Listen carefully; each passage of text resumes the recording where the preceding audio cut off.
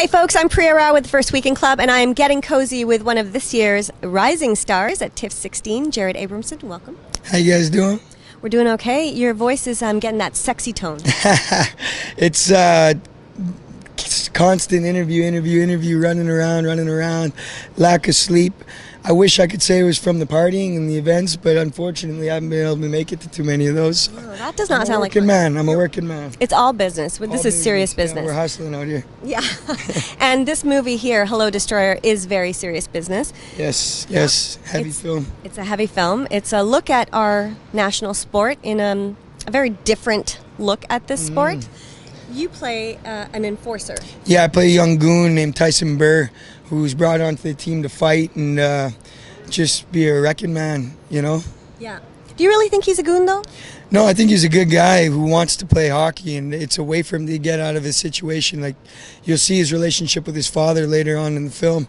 But sometimes, like most goons, all they want to do is play hockey, but maybe because certain lack of skill or size, they get pushed into position of being a fighter or being a wrecking man, you know, like I said.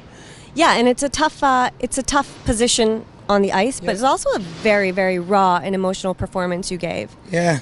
Yeah, and I wanted to ask, because this character is so alone for so much of the film. I mean, on the ice, even when he's surrounded by people at parties, and then when he ultimately is alone, he is so very alone for most of the film. What was it like to play that? Like, how do you leave that on set? Like, I have a lot of friends, and I'm a social guy, but I do like my privacy, and my friends know that too. Like, I'm the guy that can Irish exit a party, you know what I mean, without saying goodbye. If I'm around people for too many days, I like to just get away for a day or two on my own, just spend time just to think and be with myself, and so I can relate to that in a sense. And the other thing is, growing up, I came from a very small town in Manitoba, Flin Flon, and it was a hockey town. All my friends played hockey growing up. I didn't play hockey, so on weekends and that, when they would go on trips and hockey trips, I'd spend a lot of time just by myself, so I get that side too, you know? Yeah. So you didn't play hockey growing up? I didn't, no. I did hockey D as a kid, and all I wanted to do was fight. So my old man took me out. He's like, this guy in Taekwondo. And I studied Taekwondo. Did you really? Yeah. I did like 2 years, and then a little bit of wrestling, and then more as I got older, boxing with my friends, and then eventually we turned my buddy's garage into a gym and started doing amateur MMA. Eventually moved to Vancouver, did pro MMA fighting, really? A couple kickboxing. Yeah, so I have a background in athleticism too, definitely. Okay, so because there were a lot of training scenes in this movie, and you obviously had to be in really tip-top shape.